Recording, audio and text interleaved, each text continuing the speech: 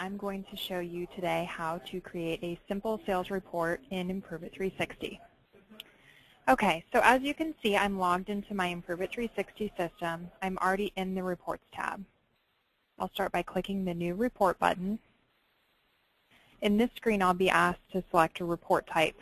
Think about the report type as the tab in the application that you want to pull data into a report from. So in this scenario, I'm going to pull a report of my total sales by month for the last calendar year. So I usually pull my sales data from my Sales tab.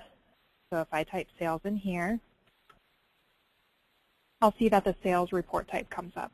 So I'm going to go ahead and select that and click the Create button.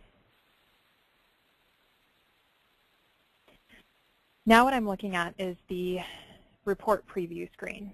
So here you can see that it's automatically dropped in the name of the sale into my preview area. This is where I'll be able to see what my report looks like as I make changes to it.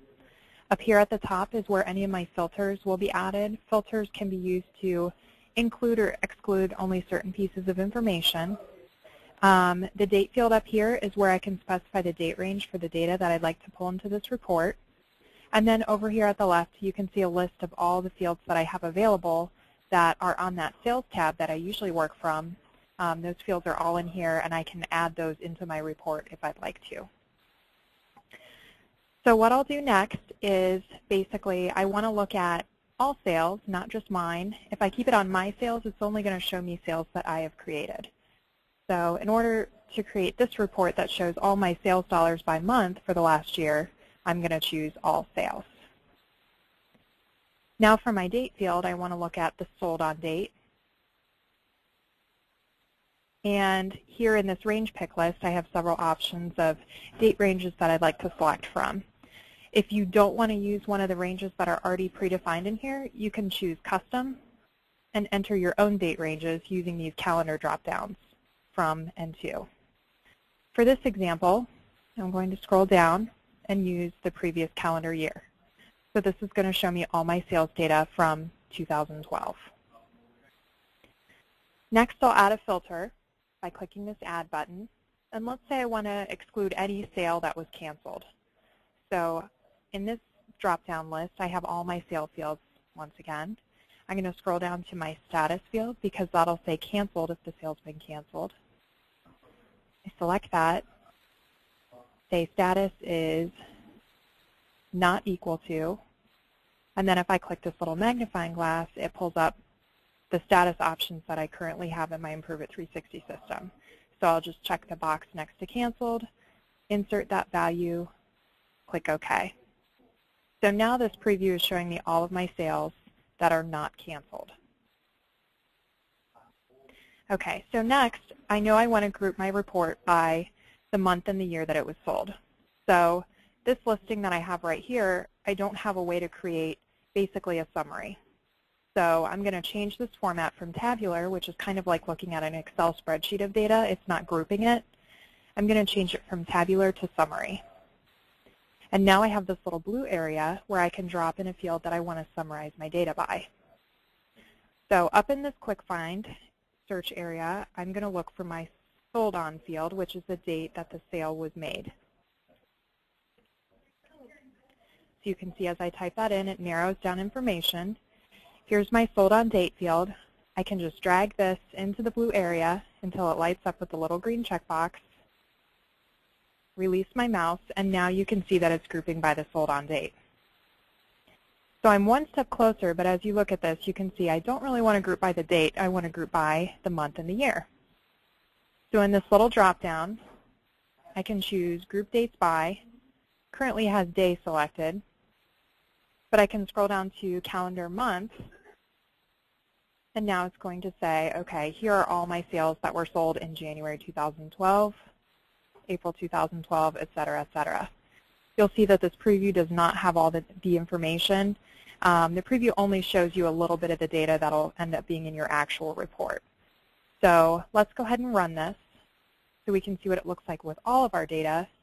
And you can see that there are a lot more records in here, and it does put the dates chronologically. Okay, so let's go back into the report and make a few more changes by clicking this Customize button. That takes us back into edit mode. And let's add the sold price field to the report as well. So I'm going to drag this over.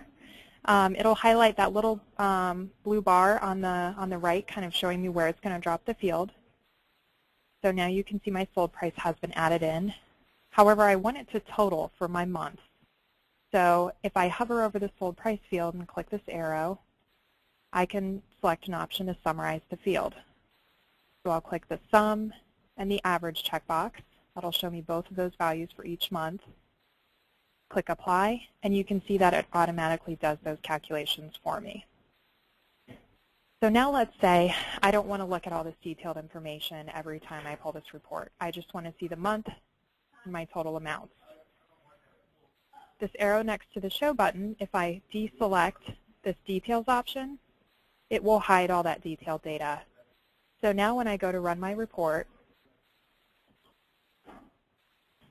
you see that I don't have the details. I just have a snapshot for each month. Finally, let's walk through how to add a chart to a report.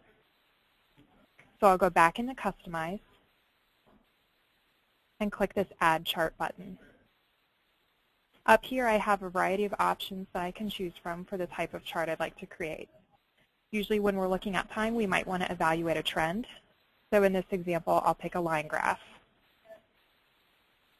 So it defaults it the way I would actually like to see this. So it's got my sold price on the left and my months basically on the bottom. So if I want to go ahead and click OK, you can see my charts on here. I'll run my report, and here I have my trend information for the report I just created.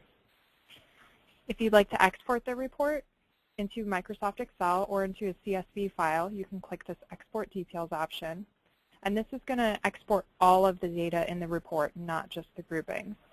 So this is perfect if you want to see every single sale line item and exactly how much that sale was. You can see I have a CSV file option here as well. I'm going to exit out of that. And let's say I just want to export a view that looks exactly like this. I can click this Printable View button.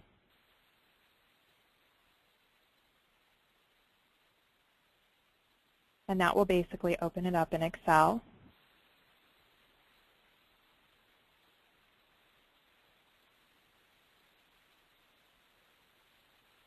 And bring this over. Okay, here it is. That will open this up into an Excel in a format that looks pretty much, what it looked like when I was generating it in my improveit 360 system. So that's just a quick example of some of the great things you can do with the report builder. And we'll be back with more sessions on this topic. Thanks for your time.